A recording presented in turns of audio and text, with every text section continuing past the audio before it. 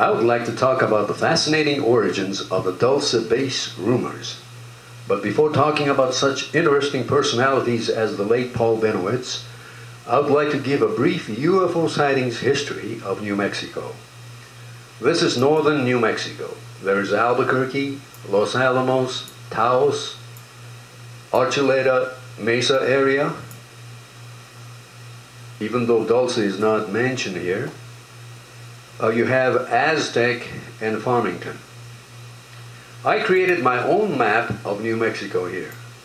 Albuquerque, New Mexico is a very important city that has the Kirtland Air Force Base. Inside the Kirtland Air Force Base are the Sandia National Laboratories, the Air Force Research Laboratories, and Manzano Underground Nuclear Storage Facilities. Right next to the main gate of Kirtland Air Force Base is an interesting company called Thunder Scientific Corporation. After the conclusion of World War II in 1945, many German scientists, engineers, and even some former SS intelligence officers from Germany were brought to the United States and were temporarily stationed at Kirtland Army Air Base through a program called Operation Paperclip. Many of those scientists and engineers were then transferred north to Los Alamos National Laboratory. Many others were transferred south to White Sands Missile Ranges. By the way, White Sands Missile Ranges today has the nation's leading-edge directed energy weapons testing programs with microwaves and lasers. Everybody has heard about the alleged 1947 crash of an object just north of Roswell, more towards the Corona area, some say, and some others say that the crash took place near Capitan Mountains area. Just north and right next to the White Sands area is a small town of San Antonio, where in 1945, after World War II, a strange object reportedly crashed outside this community. Just north of San Antonio is a small town of Socorro, where in April of 1964, a local highway patrol officer allegedly spotted an oval-shaped object that had landed in the desert. West of Socorro is Magdalena. Further west is Datil or Datu. Near here is the very large Array National Radio Astronomical Observatory. Further west are the plains of San Agustin, where in 1947, another object reportedly crashed. Going north from Albuquerque is Los Alamos National Laboratories, the world's leading-edge DNA research, genetics, and human genome research. Northeast of Los Alamos is the town of Taos, known for reports of strange humming sounds allegedly heard for many years. Here is Dulce, New Mexico, the main town of the huge Jicarilla Apache Reservation. It used to be called Agua Dulce before the United States created the Jicarilla Apache Reservation in the early 1900s. Agua Dulce was a community of Indo-Hispano people who were ranching in this area for many, many years, actually from the late 16th century. Further west is the town of Aztec, where in 1948, an object allegedly crashed just outside the town in the Hart Canyon area. I have heard that a few residents of Dulce even reported seeing a strange object flying towards Aztec in 1948.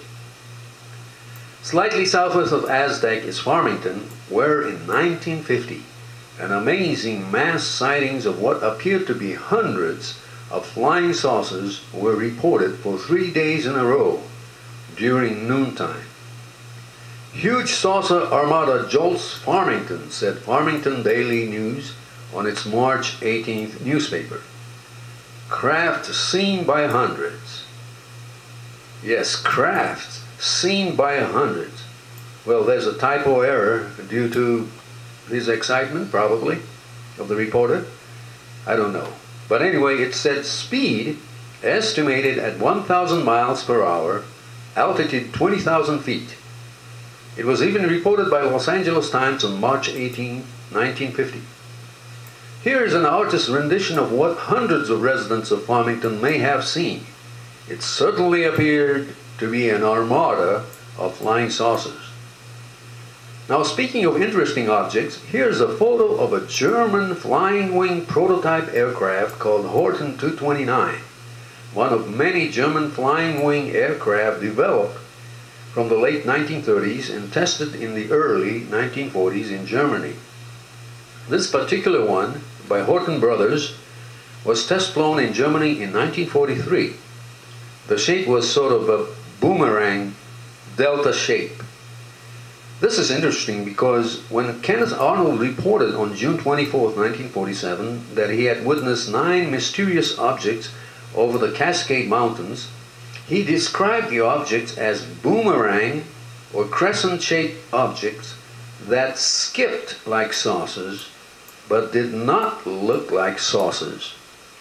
Here is an artist's rendition of what Arnold may have seen. Here's another artist's rendition of the Arnold sighting. By the way, here's an artist's rendition of Horten 229, a prototype German flying wing aircraft that I just mentioned, which was reportedly test flown in 1943 in Germany. Horten 229 reportedly had a ramjet engine attached and had a speed of 600 miles per hour at that time. What's interesting is that many of the alleged witnesses of the Roswell incident of 1947 in New Mexico described the object not as disc but rather delta-shaped, such as this artist's rendition of the Roswell crash. Frank Kaufman of Roswell described the object as delta-shaped. Here's an interesting photo of another German prototype flying wing aircraft. The origin of this photo is still unknown, as far as I'm concerned. Here's another artist's rendition of the alleged Roswell crash of an object, the Roswell incident of 1947. Now, LA Times investigative journalist Annie Jacobson wrote a best-selling book in 2011 titled Area 51, an uncensored history of America's top-secret military base, in which she interviewed more than 90 former employees of EG&G Corporation, which was the initial contractor at Area 51 in Nevada, beginning the early 1950s. One of the former EG&G employees that she interviewed was Alfred O'Donnell, who said that he joined EG&G in 1947, the very start of the EG&G Corporation. He reportedly told Jacobson that it was the Soviet Union which had acquired the Horten 229 flying wing aircraft from Germany and intentionally crashed it in 1947 in the American New Mexico, southeast of White Sands towards Roswell. However, I personally believe that it was the United States and not the Soviet Union that had acquired the bulk of German prototype flying wing. Here's a photo of Alfred O'Donnell. Here's Richard Mingus, who used to work as a security guard at Area 51 for many, many years. This is T.D. Barnes, president of the Roadrunners Internationale, the only existing organizations of former Area 51 employees that worked on top secret projects at Area 51 during the Cold War years. This is an artist's rendition of what Lonnie Zamora may have witnessed in April of 1964 in the desert, just outside of the town of Socorro, New Mexico. Coincidentally, on the same day, an alleged incident involving a landing of a strange object was allegedly reported at Holloman Air Force Base, just south of White Sands Missile Range. Now, in 1967, the United States government exploded a nuclear device underground, about 22 miles southwest of Dulce, New Mexico, just right next to the Jicarilla Apache Reservation, adjacent to Highway 537. Before December 10, 1967, government agents reportedly visited Dulce, Aztec, Farmington, and other communities, informing the residents that on December 10, 1967, people may feel an earthquake, but it was just a governmental project called Project Gas Buggy, whose purpose was to help ease the flow of natural gas entrapped deep underground beneath hard rocks in that region. Here's an actual photo of the nuclear explosion on December 10th, 1967. The explosion took place about 1.5 miles deep underground. These are dust spiraling upwards from that explosion. The government began to notice that noticeable amount of radiation soon began to leak out slowly in that region, and that it may have affected animals in that area, such as cattle. It is my conjecture that beginning around 1975, the government began to monitor the radiation levels of certain animals in that area, particularly some cows in the Dulce area. Today, there's a government plaque at ground zero of the 1967 underground nuclear explosion.